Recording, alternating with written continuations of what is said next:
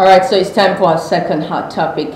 And today, being Technophile Tuesday, we'll be taking a look at the impact of technology in agriculture. I have my guest, Olapeju Umah, who is the founder of Myfoodangels. You're welcome to the breakfast. Thank you, Maureen.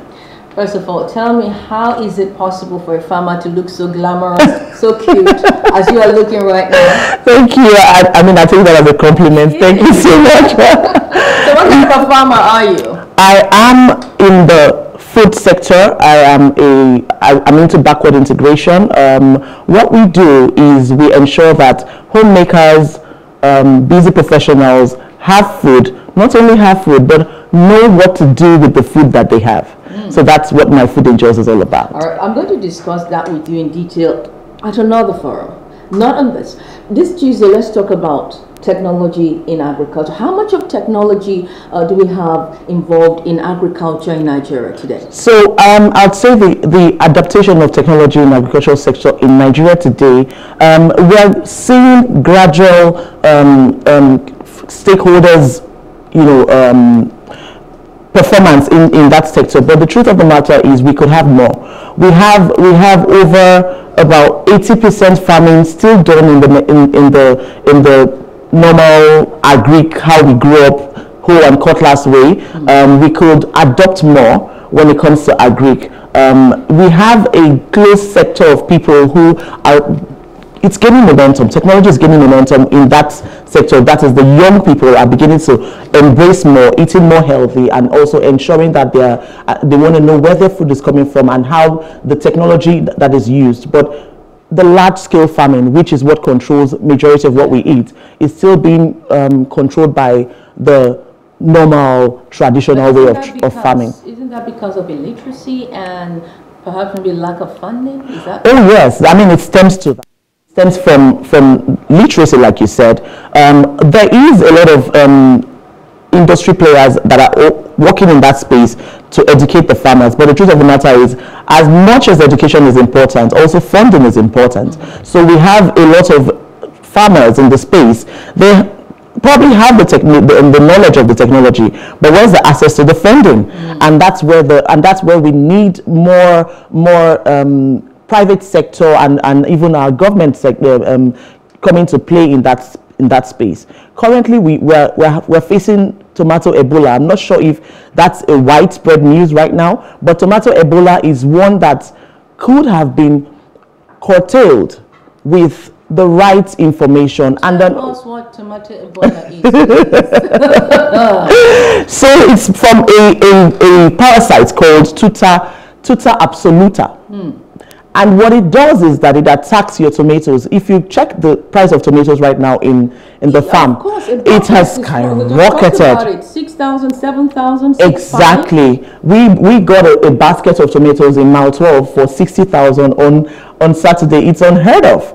Now, if you go into researching how we could even curb that, it comes from even seed rotation. It comes from knowing how to introduce some certain parasites that can attack that Tuta absoluta. How do we harvest? Nigeria, we harvest when it is ripe. But in modernized economies, they don't harvest when it is ripe. They harvest when the plant itself has reached a certain maturity, physiological maturity, and then they harvest and they put in cold rooms. We don't have that cold storage facility. We have it, but not in excess. Definitely not enough. Definitely not enough. Not enough that can control what the population eats. So, and then that which we have already makes the prices skyrocket. So there's a dearth of technology. There's a gap. There's a wide gap that needs to be bridged.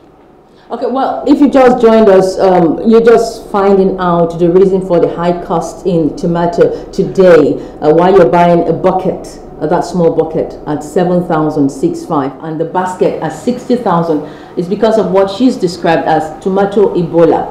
Now, this lack of storage facility, which is it part of the technology? Oh yes, definitely, it's part of it. We still suffer from it, from that. I mean, growing up, I do remember that one of the reasons why we can only eat mangoes, for instance, when mango is in season, and not eat it when it's out of season, is because we lack the storage facilities. and that has affected every other crop, and even our yam and all of that. How are we going to get out of this? Literally, it boils down to more people picking interest in this sector where we are. More people, the governments themselves also picking more interest. We appreciate what the government has done so far, and but we need even more research being done. For instance, like you said, other countries actually have planting all year round. They don't wait for season. You don't hear tomato season or mango season in other countries. It's produced all year round.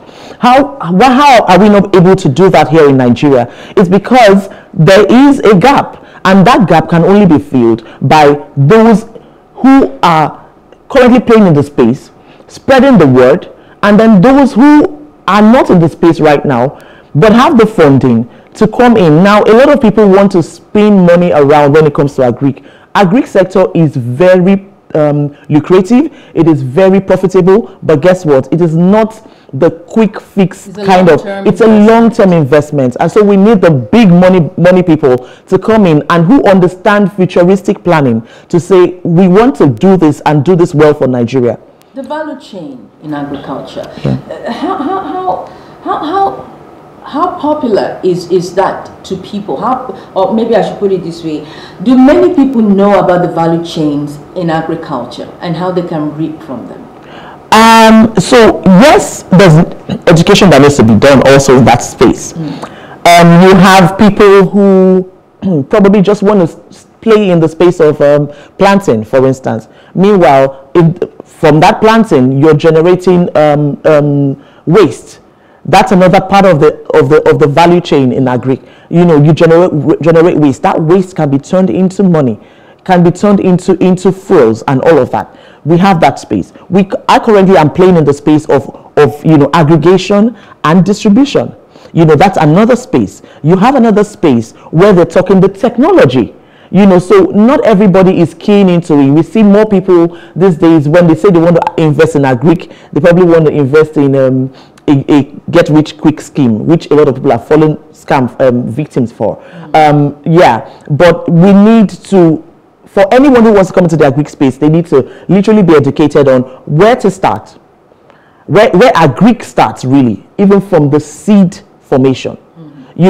So where do you want to play? Because there's so many. Is there any kind of regulation, especially now that you've alluded to this scamming that's going on? Turn to some radio stations, you hear some people promoting whatever, and I imagine that's part of where the scamming is coming from. Is there any kind of regulation? And two, because time is no longer on our side, I haven't really talked about government involvement, because I do know that government cannot solve all of our problems. Yes, however, food security is a major and should be a major priority of any responsible government. So the two things, regulation to save people from all these kind of scammers, and two, the level of government involvement in bridging some of these gaps that you've revealed. So yes, there is some form of regulation, but we could have better.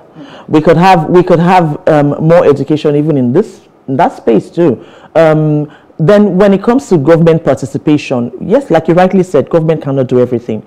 The government is definitely, they have their work cut out for them in this space. I would advocate more of even public sector, the private sector, coming into the space and helping us make sense of this our agri space. All right. So would you say that technology is the future of agriculture, farming in Nigeria? Technology is the future of everything. Is it safe? It completely safe? It's not controlled technology, because you could actually have technology that has now evolved into getting human beings exposed to carcinogenic properties, but yes, controlled technology. How are we importing the technology and to fit into our own climate? Yeah.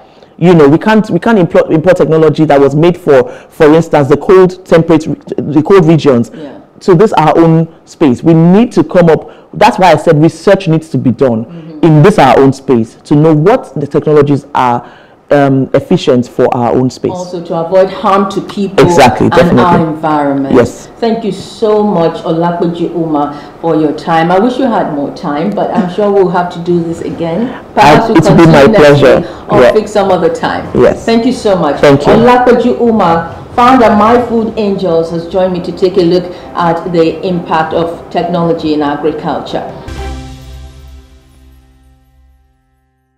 Well, welcome back. It's the home stretch. Couldn't give you sports this morning, but we do have the quote of the day. Just you have the quote of the day. Yes, I do, and it is by Daniel Bell, and it is on technology. So, technology, like art, is a soaring exercise of the human imagination. That is really wonderful. Soaring exercise, human imagination. All right, that's the size of the show for today. Many thanks for being a part of it. My name is Justin Akadonye. And I am Maureen. Do have a splendid day, and remember to join us tomorrow morning for the breakfast.